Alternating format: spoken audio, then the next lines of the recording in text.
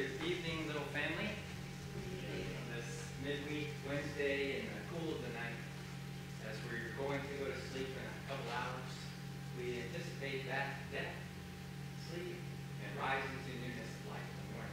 That's what our Lord and Maker, Creator, give us, sleeping and waking up for, little images of resurrection. And He came incarnate in the flesh, Christmas, so that He would die. And He rose again. That's the main reason for the season, as we're going to say. But as we contemplate this night and this time, this quiet time, we worship with Advent Vespers. And the theme for these midweek services will be based on hymn. The cover of the little insert bulletin there tells you which hymn it will be. It will be the office hymn of the night. And I will preach basically around that theme of that hymn. So as we quiet down, I'd like to say, go ahead and take a deep breath and get into the feeling of Advent and the hope candle that we just lit on Sunday. And know that we are at peace with God through all things.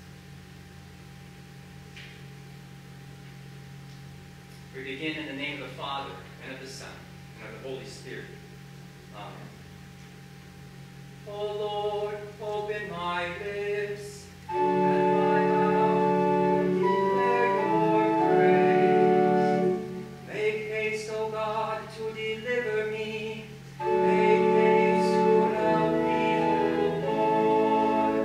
Glory be to the Father, and to the Son, and to the Holy Spirit, as it was in the beginning, is now, and will be forever. Amen. Praise to you, O Christ, King who comes to save us.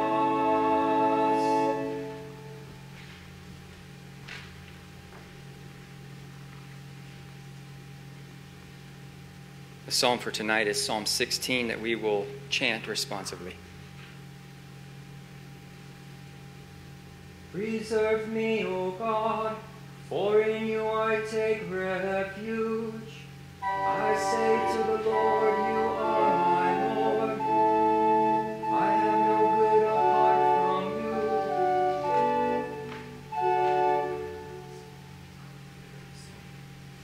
you. The Lord is my chosen portion and my cup. You hold my lot. I have set the Lord always before me. Because he is at my right hand, I shall not be shaken.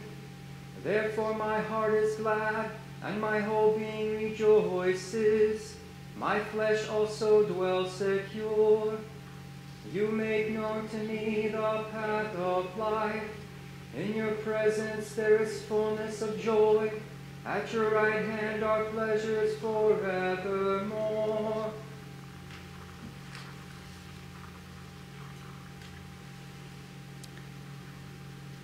Our first reading for tonight is from Isaiah, the 2nd chapter. It shall come to pass in the latter days that the mountain of the house of the Lord shall be established as the highest of the mountains, and shall be lifted up above the hills, and all the nations shall flow to it. And many people shall come and say, Come, let us go up to the mountain of the Lord, to the house of the God of Jacob, that he may teach us his ways, and that we may walk in his paths. For out of Zion shall go forth the law, and the word of the Lord from Jerusalem. He shall judge between the nations, and shall decide disputes for many peoples. And they shall beat their swords into plowshares, and their spears into pruning hooks. Nation shall not lift up sword against nation, neither shall they learn war any more. O house of Jacob, come, let us walk in the light of the Lord. O Lord, have mercy on us. Thanks be to God. The epistle is written in the 5th chapter of Romans. Therefore, since we have been justified by faith, we have peace with God through our Lord Jesus Christ. Through him we also have obtained access by faith into this grace in which we stand, and we rejoice in the hope of the glory of God. Not only that, but we rejoice in our sufferings, knowing that suffering produces endurance, and endurance produces character, and character produces hope. And hope does not put us to shame, because God's love has been poured into our hearts through the Holy Spirit who has been given to us. O Lord, have mercy on us. Thanks be to God.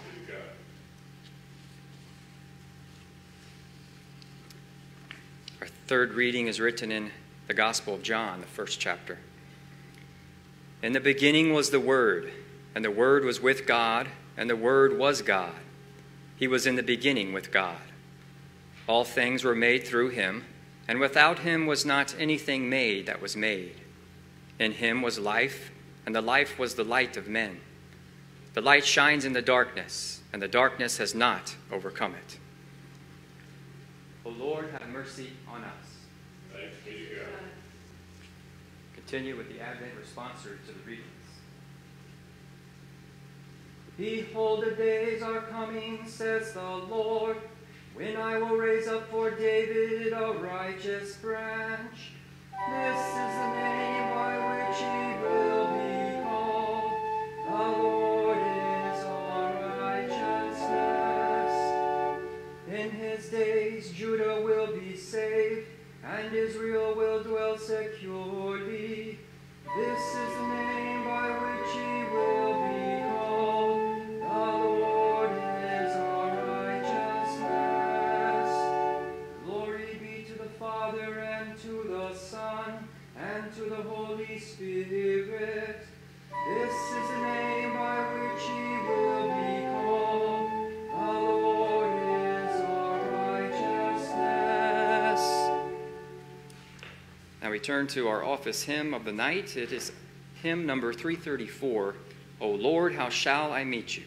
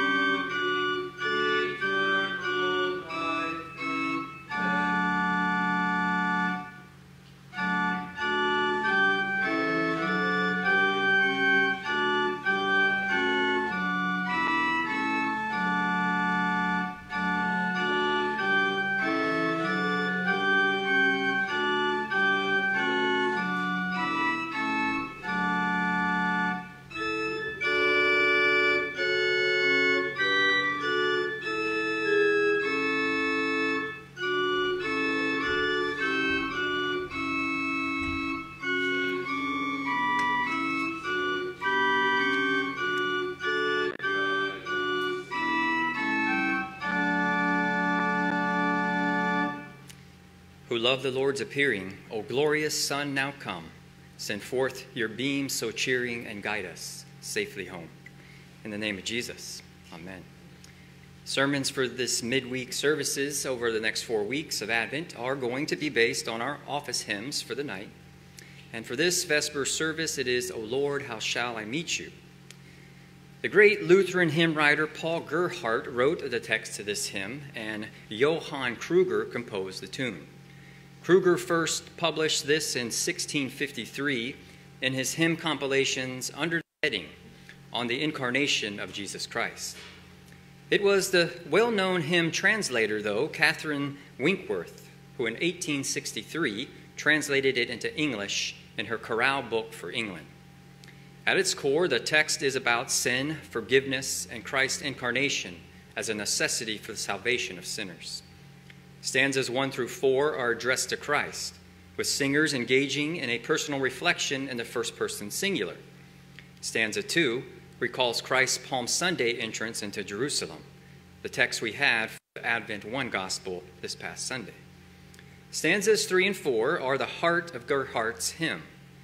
3 contrasts the sinner's bondage and shame with the freedom and honor given because God's Son was willing to become incarnate for sinners.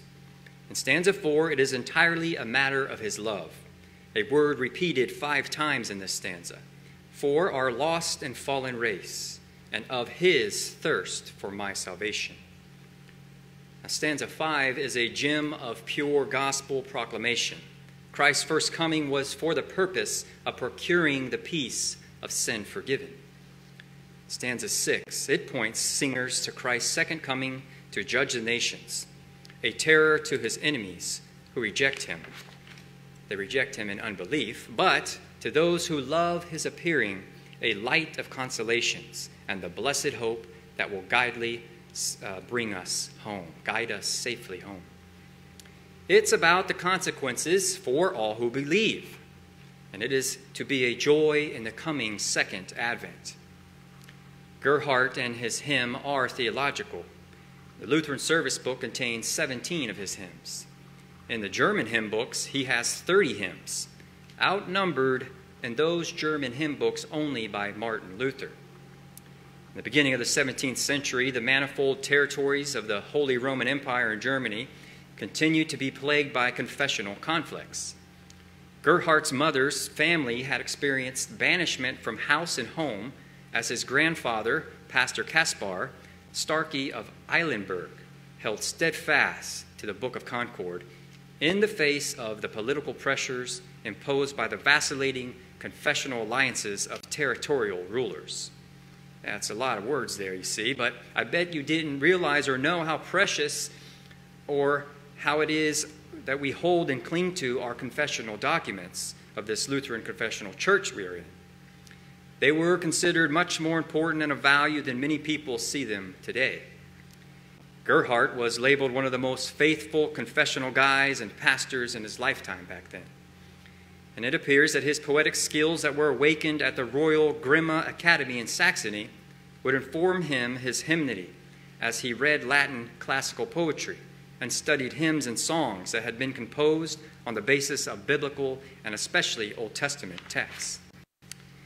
He lived during the 30 Years' War from 1618 to 1648, and in it his homeland, family home, church, and entire village would not be spared. He then left for Berlin. It was there that he befriended Kruger, who was the cantor of St. Nikolai Church and music teacher of the school at the Grey Monastery in Berlin. Kruger immediately took to Gerhardt's poetry and put his text to music.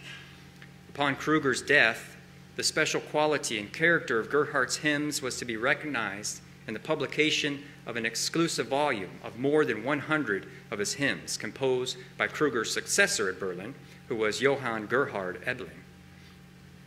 Gerhard remained a faithful pastor in Lubin until his death on May 27, 1676. Gerhardt survived the death of his wife and 4 out of his 5 children shortly before that. And the Lutheran Church commemorates him on October 26 as a faithful pastor who steadfastly confessed his faith in word and deed. Our hymns have history, They are doctrinal and therefore theological masterpieces. The Lutheran confessional forefathers would say, when you sing a hymn, you are preaching. In fact, this is one of the reasons the early church, from the 2nd to 3rd centuries onward, always would sing the entire order of worship in their Sunday gatherings, the readings of the day and all. And that is because music lifts the liturgy to a whole new level. If the angels and saints are constantly singing in heaven, then why shouldn't we mimic their methods in the throne room of God that they have there? I remember when I was in seminary, 2 required courses to graduate were Liturgics 1 and Liturgics 2. In Liturgics 2, we were required to pick hymns from the Lutheran service book and research them, write a paper about the doctrine and theology found in the text, and link it to a sermon even. Kind of like what I'm doing here tonight. When you sit down to do that, you will be amazed at the insight given through 400-year-old hymn texts like these. They are not like modern evangelicals, hip-hop, contemporary Christian music. No, they can't be compared to them, oftentimes with the incessant repeating of one word or chorus that those contemporary songs have just over and over again. They're not like that. I guess they lack the aptitude for understanding theology, doctrine, and just what a worship song is supposed to be and what it's supposed to do, and especially who it is aimed at. We say that our hymns are preachers' words because they point to Christ and not to ourselves. As the Bible is not primarily about ourselves, neither should worship music be. We must preach Christ, his work, and sing of him. Ultimately, all heavenly music finds its place in him, and he ultimately is the master conductor of the symphony of creation. In Genesis 1:3, God made an address to the nothing that he then created into the heavens and the earth. God uttered sound, thought. His divine vibrations went forth, and there was light, waters, land, plants, trees, vegetation, planets and stars, living creatures, birds, and every creature that was moving along the earth and in the sea. Then God made man in his own image. It was quite the sermon, those 6 days that carried along. But we know the consequence of what happened with man because of the fall and the ejection out of the garden. Man no longer could meet with God. And so that turns us back to our hymn, O Lord, how shall I meet you? How do we welcome you? My heart's desire is to get to delight in and with you once again, to have your lamp within my breast. I lay in fetters groaning. I stood my shame bemoaning. O Lord, how shall I, a poor miserable sinner, be able to meet you? Sin's debt, the fearful burden, though cannot his love erase. Love caused his incarnation. Love brought him back down to me.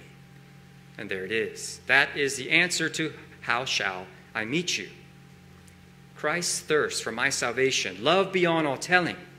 He came to pardon. He came to enact peace, to be peace himself.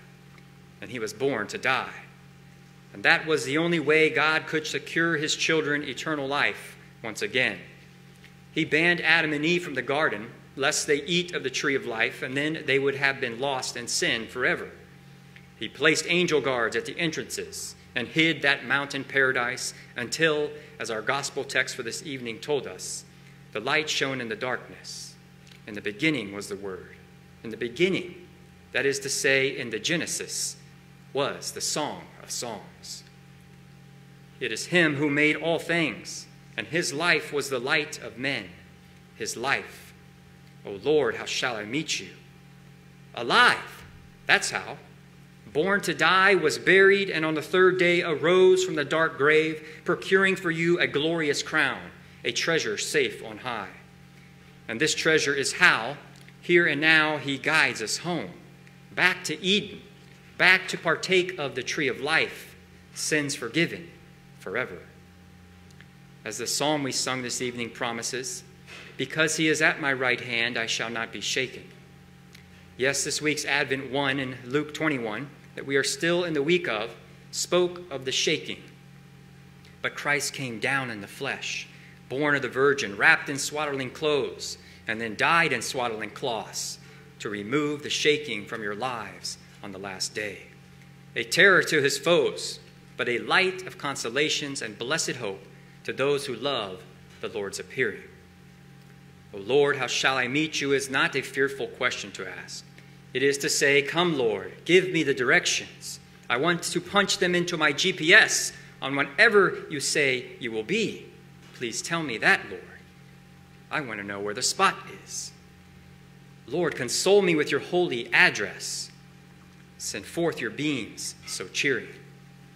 And to that the Lord answers, and the Lord addresses us back. In the Old Testament reading in Isaiah, Isaiah foretold that already. Where shall we meet him? When he says, it shall come to pass in the latter days that the mountain of the house of the Lord, and that's the address and our home, where the nations shall flow to it. Many people saying, and I say singing, let us go up to the mountain of our Lord. And then tonight I'll close with the epistle reading from Romans because it does tie into the office hymn of today. Therefore, we have been justified by faith, and we now have peace with God through Jesus Christ. The peace of sin forgiven in stanza 5. Through him we have obtained access to the meeting place. And his meeting place is where we stand by grace, God's riches at Christ's expense. So now what? We rejoice in our sufferings. What? Rejoice in suffering? Yeah, because it is how the children of God endure, receive back his image and hope. This week's Advent candle meaning ties into that as well. It is the hope candle. See, we must tie and connect all things together in this season of Advent. It is to be how you live all 7 days of the week. You have been given these things so that you can live. And while you live, yes, anticipate how shall you meet him. Those thoughts alone are enough to distract your earthly mind and ways from the snares of sin and death. His love and his ways cover all of that. I like to refer to such grace as our heavenly security blanket to cover up with during our waiting years. And this blanket, Linus's, has nothing on, especially during Christmas time, because we cover ourselves with his incarnation as he has covered himself with our flesh. And he did that so that we can meet him. So let us magnify the Lord, as we are about to do in the Song of Mary, singing about salvation, bring down his grace and mercy. He may have ascended on high, but when you call, he loves to come down. And not that Jesus doesn't have good hearing, but right now heaven is pretty far away. So sing when you call to him. Make the angels jealous. The world and all the nations shall not cover our praises, because we know how to meet him, where he brings heaven down to earth. O Lord, open my lips, and my mouth shall declare your praise. King who comes to save us. Yes, meet us, O Lord. Meet us this night. In the name of Jesus. Amen.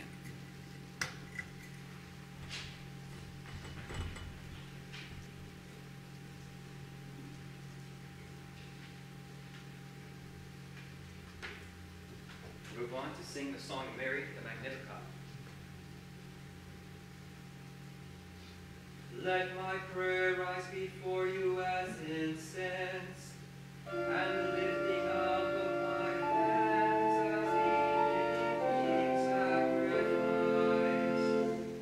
My soul magnifies the Lord, and my spirit rejoices in God my Savior. For he has regarded the lowliness of his handmaiden. For he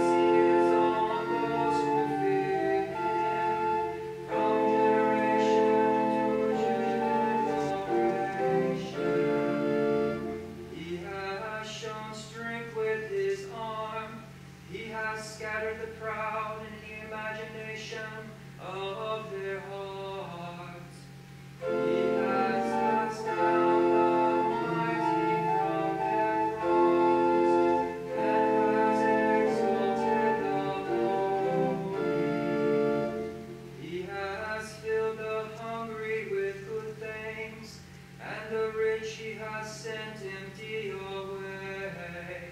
He has helped his servant Israel in remembrance of his mercy, as he spoke to our fathers, to Abraham and to his seed forever.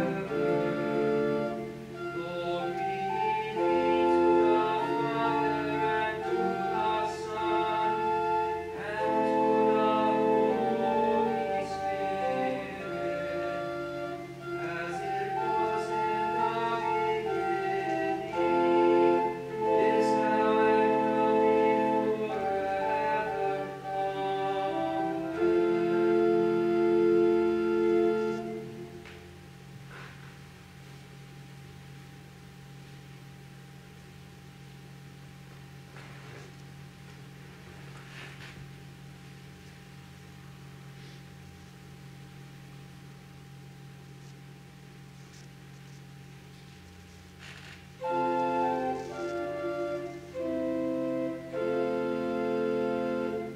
Lord, have mercy. Christ, have mercy. Lord, have mercy. Our Father, who art in heaven, hallowed be thy name. Thy kingdom come, thy will be done, on earth as it is in heaven. Give us this day our daily bread, and forgive us our trespasses, as we forgive those who trespass against us. And lead us not into temptation, but deliver us from evil. For thine is the kingdom, and the power, and the glory. Amen. O Lord, hear my prayer, and let my cry come to you. Stir up your power, O Lord, and come, that by your protection we may be rescued from the threatening perils of our sins and saved by your mighty deliverance. For you live and reign with the Father and the Holy Spirit, one God, now and forever. Amen. Direct us, O Lord, in all our doings with your most gracious favor, and further us with your continual help, that in all our works begun, continued, and ended, in you we may glorify your holy name, and finally by your mercy obtain eternal salvation. Through Jesus Christ our Lord, who lives and reigns with you and the Holy Spirit, one God, now and forever. Amen.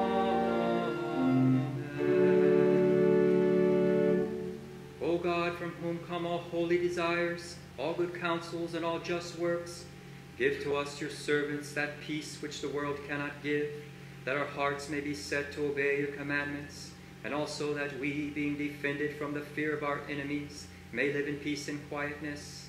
Through Jesus Christ, your Son, our Lord, who lives and reigns with you in the Holy Spirit, one God, now and forever. Amen. Let us bless the Lord. Thanks be to God. The grace of our Lord Jesus Christ, and the love of God, and the communion of the Holy Spirit